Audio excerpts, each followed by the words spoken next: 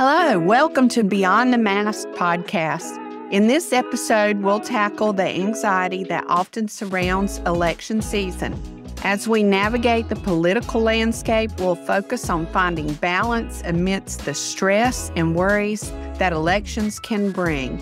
Whether it's the fear of the unknown or concerns about political outcomes, we'll discuss a little bit about them today. And we have a special guest with us today. And his name is? Jeremy. Where's Jeremy together? That's right, Jeremy. That's right. That's right. Thanks to Bill Bruce for naming us. Naming us Jeremy. I love it. Beyond the Mask is made possible by CRNA Financial Planning. This episode is also powered by CRNAeducation.com. CRNAs can access over 100 AANA-approved credits, including all 4 core CPC modules and more than 40 pharmacology credits. It's subscription-free, fully online, and optimized for mobile use. Visit CRNAeducation.com for your continuing education needs. Plus, did you know listening to our podcast can earn you Class B credits? For details on how to submit, visit the CE credit section at BeyondTheMaskPodcast.com. Welcome to Beyond the Mask, innovation and opportunities for CRNAs and advanced practice nurses, with certified financial planner Jeremy Stanley and CRNA Sharon Pierce. Jeremy Stanley has worked with CRNAs for more than 23 years, and Sharon Pierce is a former president of the AANA and the NCANA. Join us as we leave the operating room and learn the latest in the CRNA and advanced practice nurse industries. Beyond the Mask starts in 10, 9, 8, 7. What are we going to talk about today, Jeremy, as we sit here taping on the day of the presidential debate tonight? So we're taping on September the 10th, 2024. Yeah. So, we're going to be talking about politics. We're going to be talking a little bit about, the financial landscape and what's happened year to date. Obviously there'll be a lot of people watching that debate tonight. By the time this airs, you'll already know what the political pundits have said about that debate. And, possibly one candidate gets a little bump from this debate. We will see. It was the debate between Trump and Biden that, basically took Biden out of the election. So, it'll be interesting times. But today we're going to be going at it from not really the political side of it, but what does politics mean maybe for you financially? Sharon, as you well know, we have friends that listen to us on the left, and we have friends that listen to us on the right. And friends that listen to us from the middle. That's exactly right. That's exactly right. And, we're agnostic on this podcast, but I think that people are really worried if whoever they're not voting for wins the election, that the economy and their portfolios are going to tank.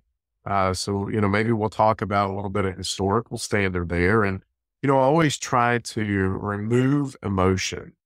Sharon, you're pretty emotional and attached to your money, right? Oh, yes. Are you not attached and emotional about your money, Jeremy? I'm emotional about my money, but I'm not emotional about your money. I don't believe that because you manage my money. I know better than that. I am, but I can make logical, rational decisions. Sure. I do understand. You know how hard you work for your money, and so does everyone else. So, that's one of the things. And here we are. We've got fall is here. The kids are back in the classroom, and it really seems like a good time to kind of reflect on, some of the tests that the U.S. economy has had and the stock market. Kids are going to be taking tests again. And, we've had a lot of tests this year. And really when the markets are tested, it really helps that foundation of future growth get stronger. When we're going through it, people really don't feel it, but it's like any kind of test. You always get better on the outside of that test. You learn something. You might have learned something about yourself. And it's the same thing with the economy when it's tested as well. And, let's back up for a minute and talk about, what's happened over the last few years. I mean, Obviously we had this huge amount of inflation in the economy. The Federal Reserve engineered one of the most aggressive rate tightening campaigns in 2022 and 2023 that we've really ever seen. And that was a test for our economy. Okay, let's talk about rate tightening. I know that's your verbiage, and not everybody may understand that, just like you don't understand our verbiage sometimes. So talk about rate tightening. Well, one of the ways the Federal Reserve tries to manipulate our economy is through the rates that are paid on interest and interest. And it basically removes liquidity from the system. So if they're tightening what's called the Fed funds rate, in other words, making it higher, then yes, your accounts are going to pay you a little bit more interest, your cash bearing accounts, but it's taking liquidity out of the system, which in turn slows the economy down, which is what they had to do in order to get the inflation rate down from over 9% to where we are today. As part of that, Sharon, everybody and their brother was calling for a recession. The Fed increased rates by one of the fastest clips ever in the history of the United States. We hadn't seen anything like that, but we also hadn't seen the amount of money that they put into the economy during COVID before. Now, back up. Now, even during Carter years, because whenever I went to nursing school during Carter years, rates were 22%. Right. So we even beat that. I mean, we didn't go up that high, but you're talking about sequentially going up. Yeah. I mean, they basically increased rates at the fastest clip. Sure. Okay. Yeah. So they went from, rate increase at the fastest clip we have really seen in a very, very long time. Which is funny. I've been talking to some of these kids who are talking about buying houses, and they're like, oh my God, it's 7.5%. We got some loans. I mean, that 7.5% was a good rate. I mean, I borrowed at that. Yeah. I mean, but even through all this, we haven't had a recession yet, is the operative word. The economy chugged right along, and consumers continued to spend even as rates continued to rise. So how'd they do it? Well, one of the things that helped was stimulus. That stimulus helped consumer get through a difficult situation. It was probably more stimulus than we needed. But the other thing that helped is low fixed rate mortgages, because rates were lower. Mortgages were basically easier to get on a higher value property, and people were out buying and spending that money. But the economy passed that test. I guess that's what we're saying here as we use the school analogy. And, as we sit here today, it seems like we've passed the inflation test as well. If you follow the consumer price index, which peaked at 9.1% increase in prices in June of 2022, last month it dipped below 3%. Now, what should we be? I mean, is there a should we be number? Well, for price index, and give us some parameters around that. Yeah. I mean, the Fed would like to see us around a 2% number. That's kind of where they want to see. That's helpful. So 9% means something to me now when it didn't just 2 minutes ago, right? Right. Yes. And it's been a long, arduous getting back to more of a normalized level, because inflation is not good for the economy, but deflation, prices going down, is probably worse. So it seems like we've kind of passed that test. As we kind of look at that, in response to that, when you look at the 10-year treasury, which Sharon is a treasury bond, the yield is down almost a full percentage point since April of this year. Mortgage rates are down even more. So again, did we pass that? I would say we're kind of incomplete on that. Mm-hmm. Haven't passed yet. But the stock market also passed a test recently, Sharon. What happened in August? Do you remember? Oh, the stock market's been doing great. Well, on August the 5th, because we had a weaker than expected jobs report, and, we also had a little too much borrowing from complacent traders. Much of it was Japanese yen currency, which is called the carry trade. It caused a very sharp sell-off in the markets. But stocks have bounced back on subsequent evidence that the economy continues to grow steadily. Now, we've seen a little bit more in the last week or so with the jobs numbers that come out, and people are a little concerned now because the Fed's mandate is controlling inflation, but also controlling jobs and job growth. So now they feel like they're getting there on inflation, but what we've seen is job growth has now been cut down. They had to slow the economy down. Jobs are slowing now. If it slows too much, too rapidly, we could enter a recession because of that. So now that dual mandate comes into focus, which means the Fed is probably going to lower rates September of this year. They're probably going to continue throughout the rest of the year and into next year. So, again, these are all things that are tests, but I think some of the toughest tests may lie ahead. As we alluded to a little earlier, Sharon, we do have an election with a little bit of what we're going to call policy uncertainty. And that could be the catalyst for a correction. A correction is defined as a 10% down move in the market. Sounds painful. Yes. Yeah. But isn't it usually more volatile around election season? That's what I've always understood. Yeah, you will see a little more volatility, especially in an election like this, where it's so tight between the candidates and there is a definite defining mechanism between the two. I mean, they're completely two different ends of the policy spectrum.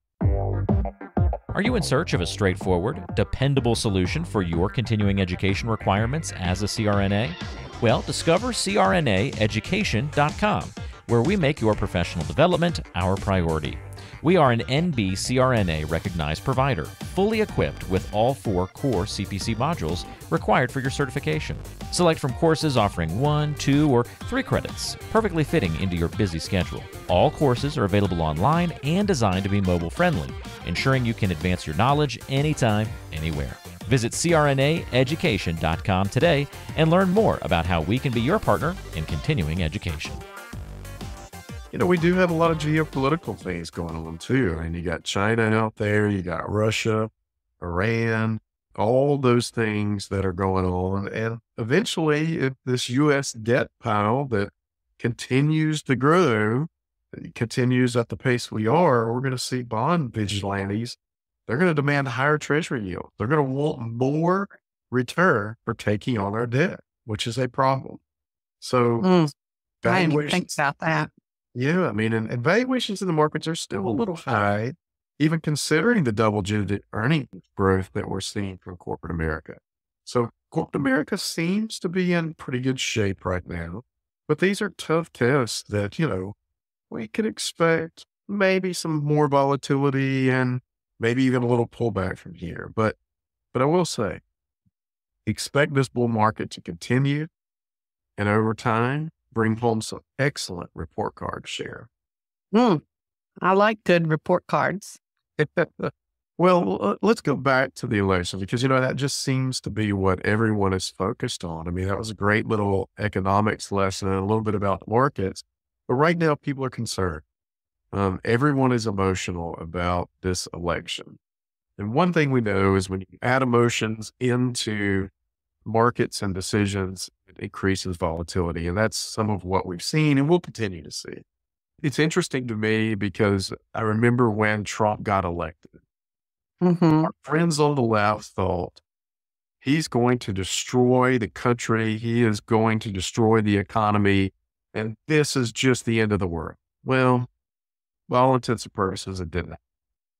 And now I remember when Biden got elected. And our friends on the right said, he's going to destroy the country. He's going to destroy the economy. And guess what, Sharon? It didn't. And, I think that markets are really somewhat agnostic when it comes to who wins election, whether it's a Democrat or a Republican. The market really will see its way through it. I mean, it's done that in the past. I mean, if you go back and you look through markets and through history, basically, the market has seen us through every single election and has still, over the long term, continued to slope to the right, meaning growing. Mm-hmm. So, in fact, Sharon, what's interesting is you go back to 1949, all right, and you looked at the S&P 500 index.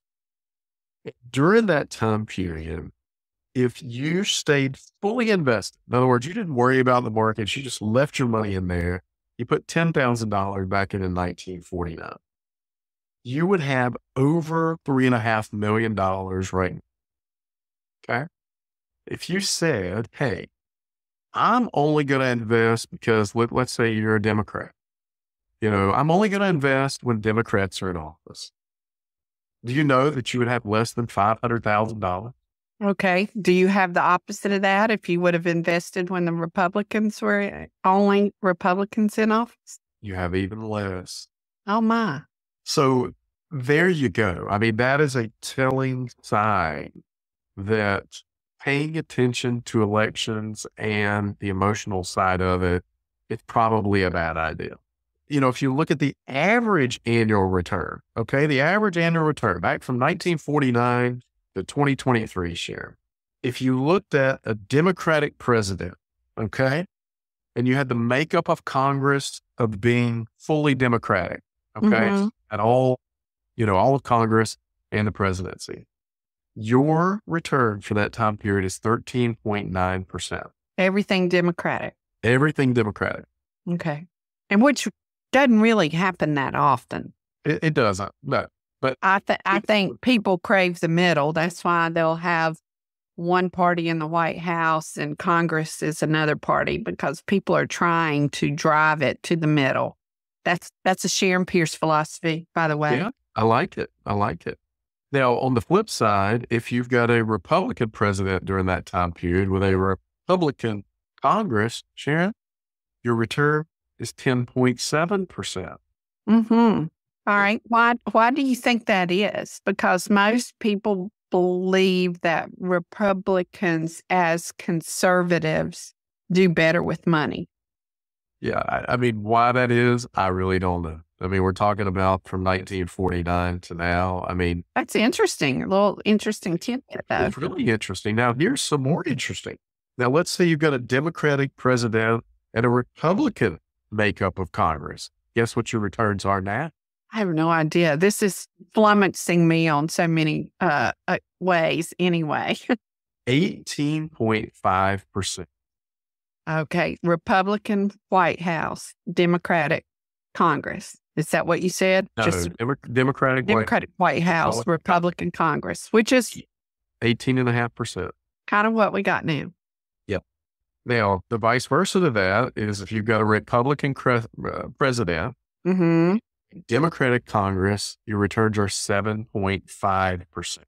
Now, to kind of bring this together, you've got a Yeah, I need some help here because my brain is going in a million different Well, directions. it's interesting, you've got a Democratic president and Congress is split. Okay? Split. 18.1%. You've got a Republican president and Congress is split. 17.6%. What does that tell us? We need to have a split Congress. The market seems to like it split if you look at the returns. And more than likely in this election, it's a tight election, but it looks like some form or fashion we're going to be split.